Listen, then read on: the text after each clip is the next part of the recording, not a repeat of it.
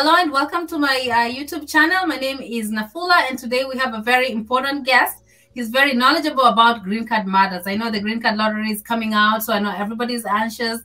Everybody's looking to get more information about the green card, and that's why we have invited Mr. EMB Scholars. So he's going to introduce himself and tell us what he does. Okay, thank you so much for giving me this opportunity to be on your wonderful channel.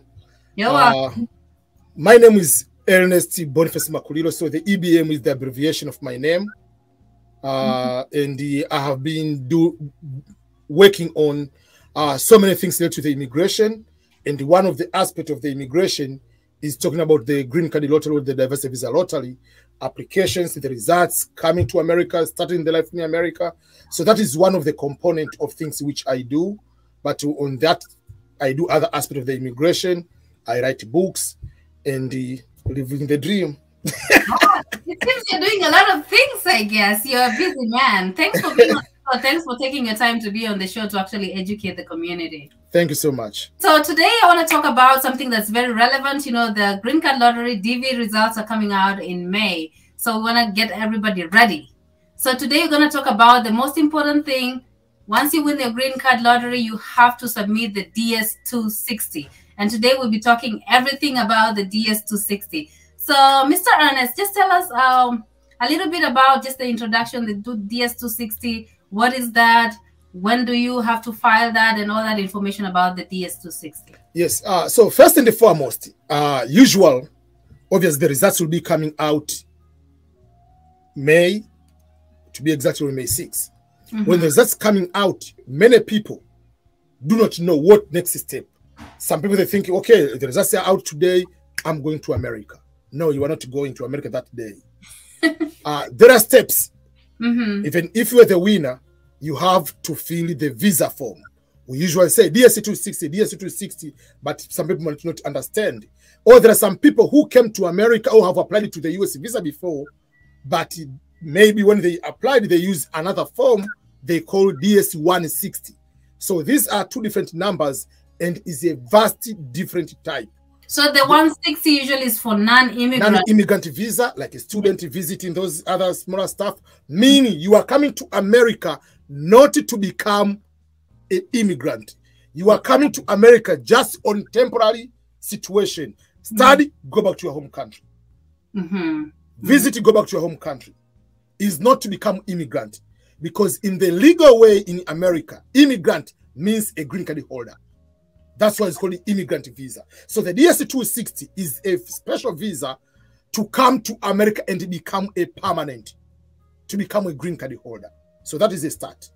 Okay, so pretty much like the 160 for non-immigrant, you have to prove at the embassy you are coming back to your country. Yep, you are not staying here, you're going back. But then the DS-260, you have to prove that you're not going back. It's just like you are coming to America and you are coming here to stay on the permanent basis if you want. So if you have to do that, there are a few things we have to consider.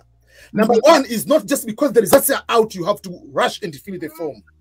Because since you applied for the DV lottery last year in October up to November, there are so many things have changed. Maybe in your life, maybe you had a child, maybe you are single, now you are married, maybe you are married, now you are divorced, maybe someone died in your family, maybe you have adopted a child. So there are certain things have changed.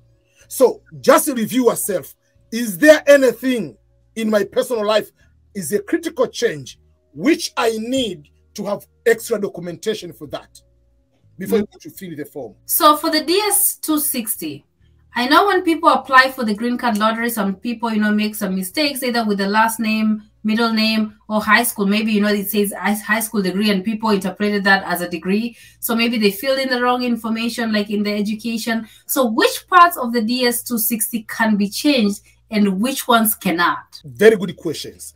Because there are mistakes if you do on the DV lottery applications will not affect you. And there are mistakes when you do there, they will come to cost you.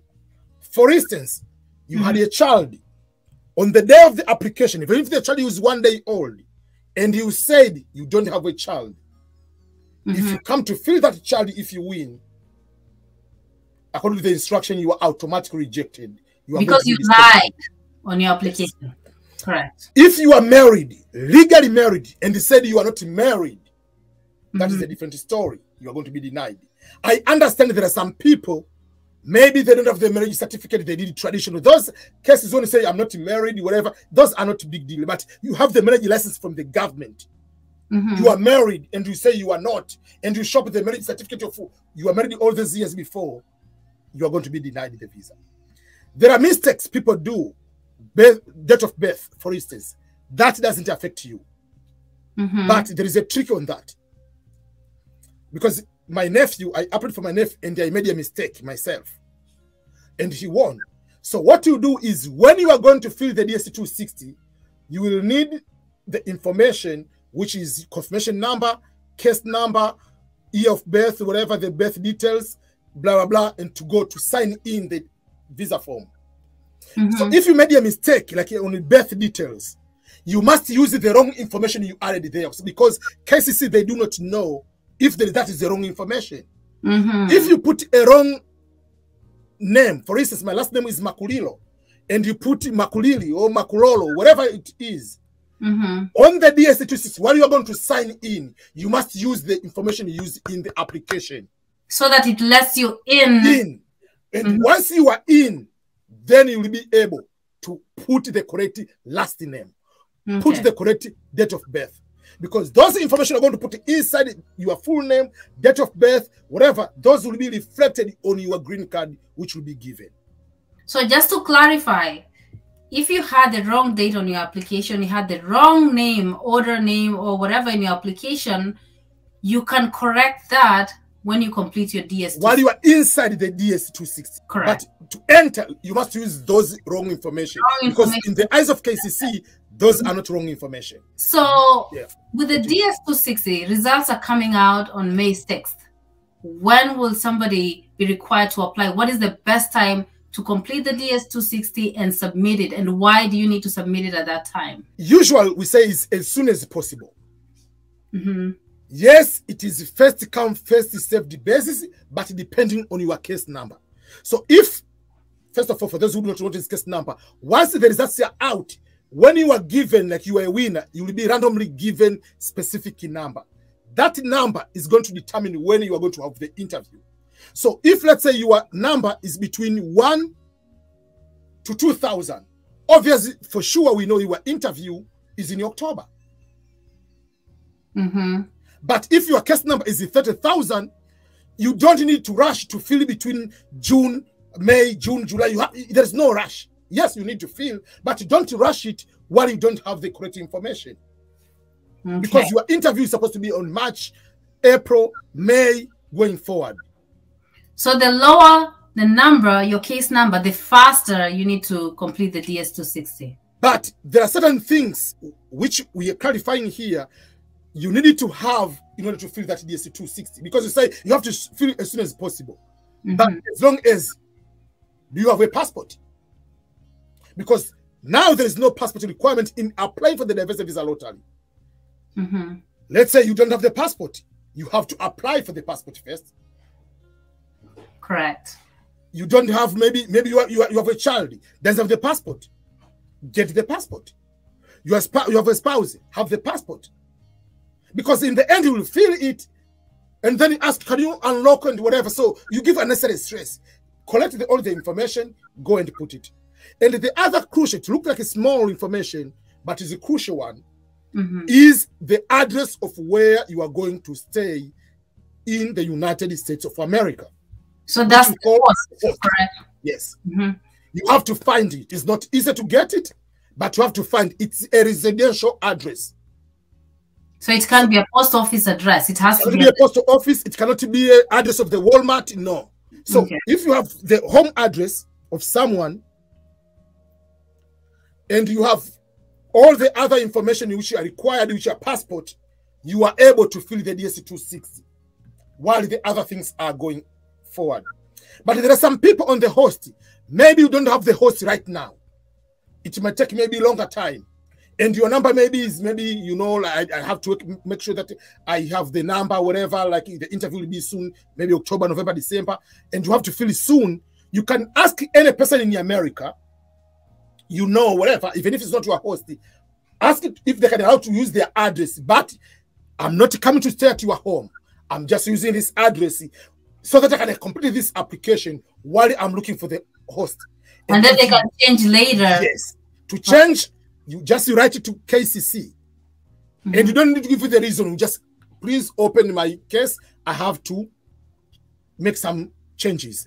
But you cannot make any change once you receive the interview date. So once the interview date is done, you cannot open your DS-260. All the changes you are making, the embassy doesn't know. The embassy will know. Once they say today you are scheduled for the interview, you have 4 to 6 weeks in it, most likely 6 weeks. In that between time when they give you the interview date, that information is locked for the embassy to see that information now. But before that, you can go in, change education, do whatever you want. The embassy doesn't know. But then once you have an interview date, you cannot unlock it. It's locked and you cannot change it. Unless otherwise the embassy give that permission, there is a way, situation, it can happen. Maybe a child is born 1 week before the interview. You can ask the embassy, there is a way they can do to allow you to go to add that person over there. Okay, so and now with the DS-260, I want to add something which is also very crucial. Adding someone.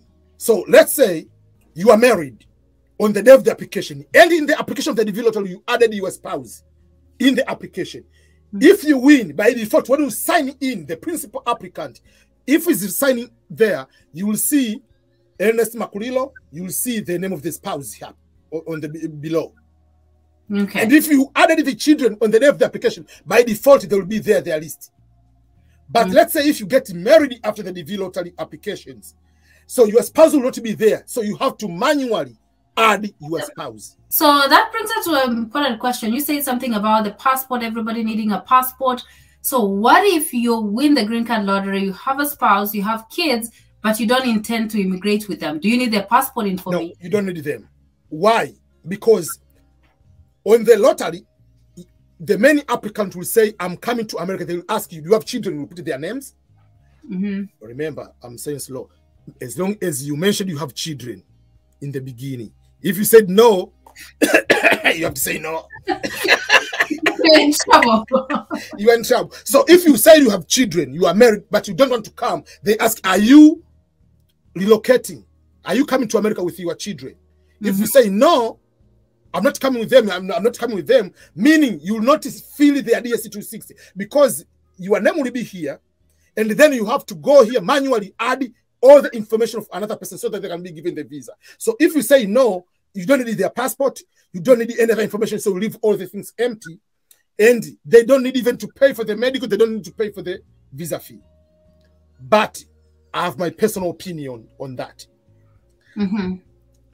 Unless otherwise you have so much problems in your life, you don't want your family to come to America. Do whatever it takes for them to come along with you in America. You might not be ready financially, whatever it is, I understand, but find a way. Come together today and tomorrow, if they want to travel back to Kenya, back to Ghana, back to Nigeria, back to Tanzania. If they want to go back, let them go back. But they have to get that opportunity. Because sometimes, once you say, I'm not coming with them, that offer of automatically being given a green card is out of the window. Meaning, if you're already in America, you want them to come, you have to sponsor them. So it will be a green card holder sponsoring a child. You are not a higher priority than a US citizen. So it will take longer. So it's not like being here and just, oh, I'm bringing my child from Africa. No. It's another process. So which means like when you talk about being a citizen, that will take you 5 years to be a citizen, to be a priority. Yes. You can actually, but if you're a green card holder, if you apply for your spouse or your child, it will take 2 to 3, 4 years for the process to go through. So it's better to use this opportunity. Yes, you say, yes, it will be stressful to be there, but just come today, even if they are not going to your host. After being something that you have entered in America, get out, get another plane, come back to Africa. Yeah, so they can get to the US and turn around the next day, or even after the airport port of entry. You are arriving at Chicago, you are arriving at JFK, get off JK, get the stamp, give them this envelope, and go to the next door, get another plane, go back to Africa. No problem. You are already a green card holder. Okay, and then you can come back anytime because you already have the But as long as you don't stay for more than 6 months, you are good. If you stay for 6 months and below above, you must get the permission under the advanced parole. Or if you exceed that time without notifying, you lose your green card, but not forever. In order to come back again, you have to apply is what we call returning green card holder. You have to pay $330 again to be given the visa to get another green card when you come back in US. And that's not guaranteed as well. They can say no. Now that you bring up that point, while we're still talking about the children and how to come here. So for example, you don't have like a host. A host can only host you, right? And then you have children back there. You process their visa, they get the visa. How long can they stay there before they can join you on the same? Yes, that is a very good question. So you can process, everybody have the visa. But let's say the one person can say, I'm going. Let's say the husband say, I'm going. Or the wife say, I'm going, the first person. The other can stay there, not exceeding 6 months. Because the visa will be having on the stamp is going to expire after 6 months. So you can come here, do your work hard, get an apartment, and get them flight ticket to come here. That's why when you win the lottery, even if you're a family, husband and wife, for instance, both will be given separate envelopes when they are coming to America, because they can travel separately to come to America. The only exception of you must travel together, you must, is like this way. We know in Africa, Nigeria is the only country at the moment which is not eligible. So if Nigerian is marrying a Kenyan, Nigerian will be allowed to apply based on the country of eligibility of the wife, and the Kenyan will be allowed to apply. So if Nigerian wins, cannot travel without the Kenyan because they claim the eligibility. Yes, claim based on the wife, so we must come. But if your husband and wife, no matter who wins, anyone can come if you're both from the country of eligibilities. So quick question about that. So when a husband wins, and then, you know, the derivatives are the wife and the kids. So does the principal applicant need to immigrate first once they get the visa, or anybody? No, if you're given the visa and the envelope, everybody can come at any time as long as it's within 6 months. Each person is treated independently. Obviously, a minor cannot come alone in 7 months. 7 years old. But a husband, like adult, can come. If you have a teenager who is 19 years old, can come alone. Okay. Yes. So literally, like if maybe the principal applicant gets a visa and they don't show up, they don't want to go to America, yes. Then the family can still. Yes. The only problem is this one. Before the interview, you have to treat the person who has won the DV lottery very carefully, a very big care. Because if that person dies before the visa interview, then game over. For all. So the higher security guards and everything, make sure you protect the principal applicant. Yeah, for all costs. You have to protect the principal applicant not to die or to change their mind to go on there and say, they're not coming with me, because has that right. So we have situations where somebody wins a green card lottery. Maybe they played, or I played for them. You know, some people play for other people. So I play for a principal applicant, a random stranger. They win the green card lottery. And then I'm like, before I give you the confirmation number, you have to marry my sister in Africa. I have over 10 cases of that one. 3 in Ghana, but most of these cases are in Kenya. And this is what I'm trying to explain to people. According to the law, that is immigration fraud, is illegal.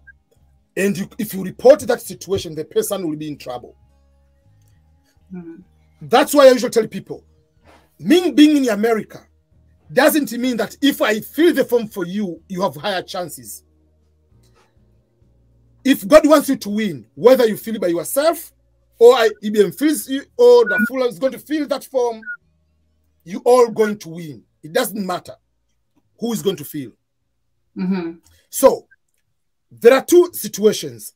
Number 1, fill it by yourself, or do as a business, ask someone professional to fill it for you.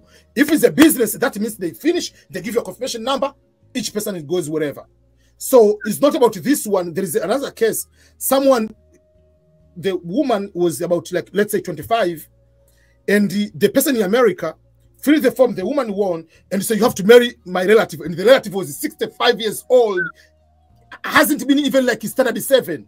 Like there is no way if you go to the interview like this is fraud. There is no way this model, like you're talking about this Instagram model, like is going to marry to this person.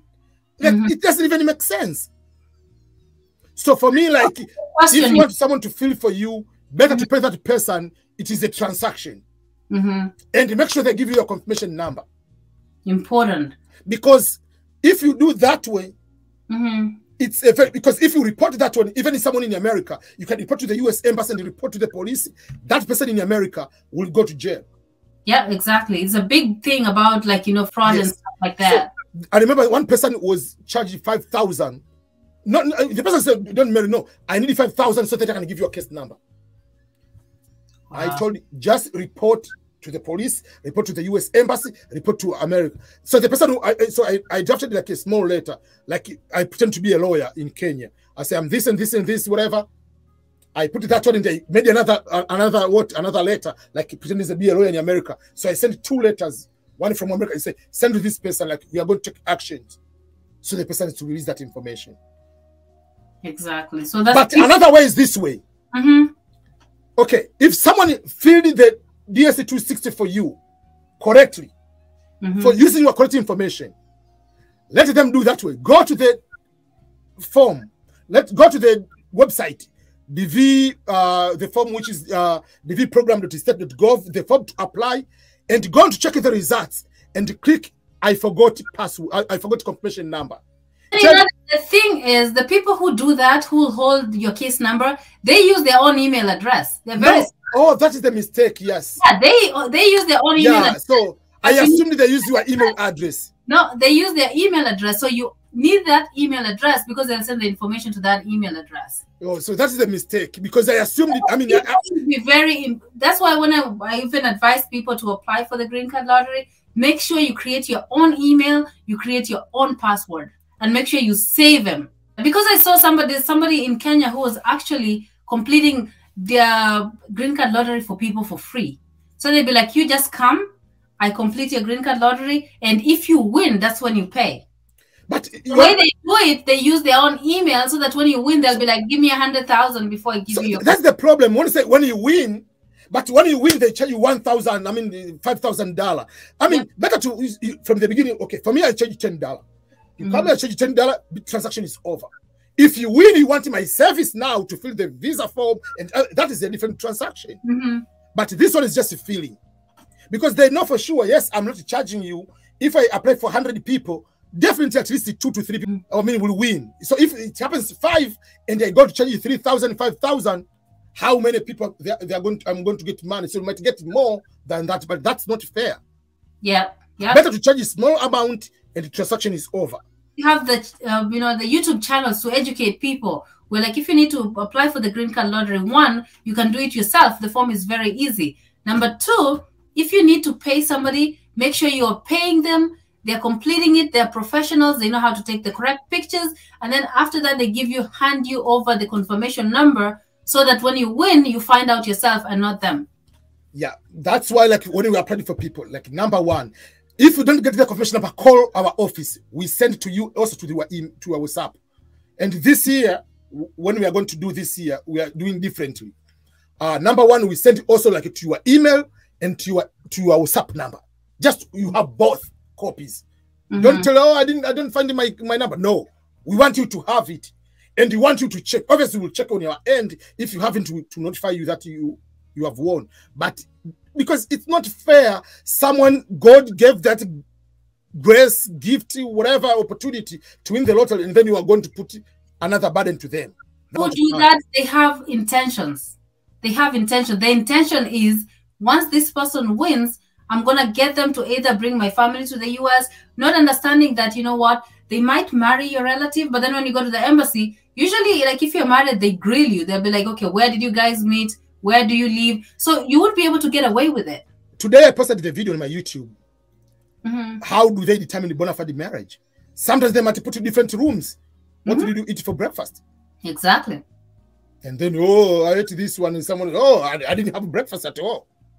Where do you live? Whatever. So sometimes it's better just if you want to apply for people, you want to help them, help them. If you want to do business, tell them upfront, this is the amount I charge. But not like when you win, then I put you a captive. You cannot survive without me. No. More about DS-260, and I didn't want to, that's I would say the timeline. That's why I usually you don't need to rush, especially for people who don't have high school. I mean, if you have a bachelor degree, you have high school, you are good. But if you don't have high school, your entire lifeline depends on your work experience. Yep. But then this is the question, like if somebody completed that they finished university, they went to university, but then they didn't, you know, people just completed because they anticipate that will graduate this year, and then something happened, they fail a class, they don't graduate. So can they use high school degree if they completed on the application that they finish university? Yes, but if you're university, even if you haven't finished, you is 4 years program or 3 years, you quit at the second year, your education is higher, it's just like it's higher than high school. So you go with the results of university you had. So they just need a the basic minimum is high school. So once you have your high school, you're all set. That's why even in the application they call some college courses, meaning you are at the university, either currently studying, whether you dropped out, but you went to the university. On YouTube, it's important that we share with all our friends, relatives, because guess what? People don't want to share this information. How many relatives do you know that were in America before you got here and they never told you how to get here? They didn't tell you about the green card. They didn't tell you about schools. They didn't tell you about anything. Because once people get here, they just want to, when they come home, they want you to think, oh, this is my relative from abroad, you know? They want to be worshipped. Instead of like, okay, let me uplift somebody. If I bring somebody here, they don't have to ask me for money. They can work. So you're empowering them versus just giving them fish, you know? So that's what our people, our African people need to learn. Like if you know of opportunities, share with your friends, share with everybody. Because guess what? Even if somebody comes here, Texas is so big. Like even if like we bring all of Kenya to Texas, we still don't fill up that. So we have room for people. How about not sharing that information with everybody? That's what we need to do. Very true. Do you have anything else you want to add on the DS-260? What I can add is this way.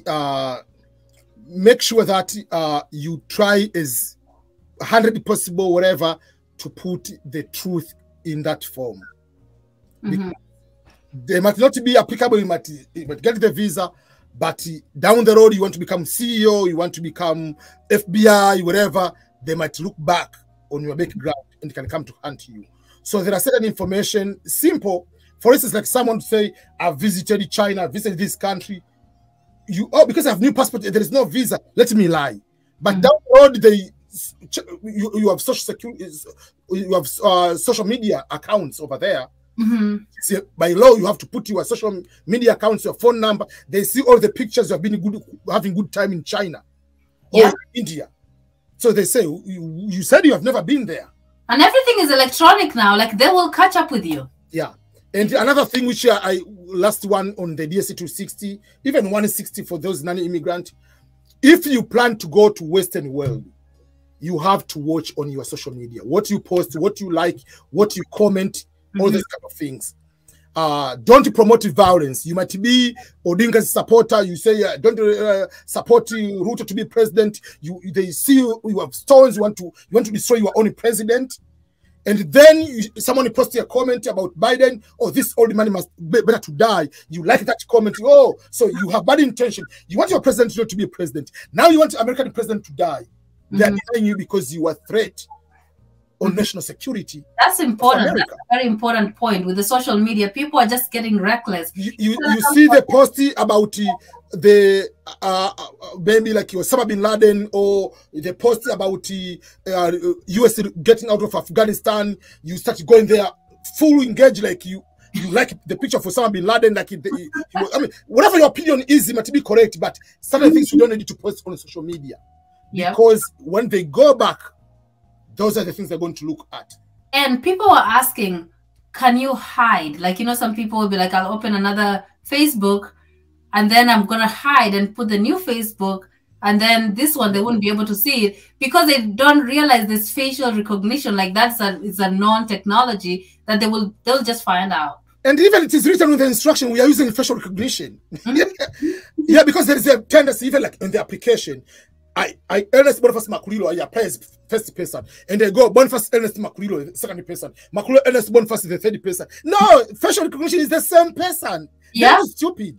They'll know, like if it's social media, if you are tagged in a photo, so you deactivated your account, but you're tagged in a photo of somebody who has an account, that will link you back to you. And even if you delete a photo, the photo is on Google, whatever system is there. Just go and Google your name. You will see the photos which they are not linked to your any account. It is there. I don't know how it is there. The best way, don't post if you don't want certain things to be on the social media. Yes, they're not going to look smaller things like you are drinking or smoking, whatever, but they are looking like certain things like this pattern. Terrorism, something that you are walking with the knife like in the middle of Nairobi Square, whatever it is. Oh, this guy. Or with the rock, you're ready to. Yeah, you have a rock like, and the police are there. So, this guy comes here, and here there's second amendment. If he has a gun, this person will destroy all Americans. So they deny you the visa. So you have to watch out what you post, because on social media and phone numbers are required by law to post them on your DS-260. Okay, thank you so much, Mr. Ernest.